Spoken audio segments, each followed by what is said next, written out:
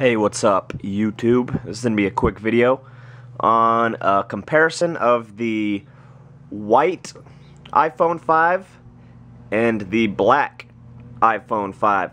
This is going to be a side-by-side comparison just so you can kind of make a decision if you are conflicted between the two if you're going to buy one of these. So this is the black one right here. It may look a little shinier.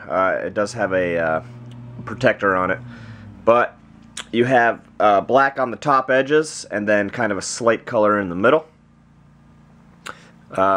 gray, and then right here this is going to be more of your typical silver that you see on Apple products like on the MacBook Pro, etc. And then you have white on the bottom. I kind of like this color right here because it does look like the MacBook Pro. Now as you turn them around, you have all white on the front of the white one, and then on the black one it is all black. So what do you guys think? Which one do you guys like better?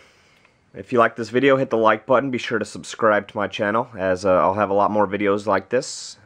You know, what do you think? Could this white edge be a different color? Personally, I would have kind of liked it if it was this aluminum color all the way around. What do you guys think? Let me know in the comments.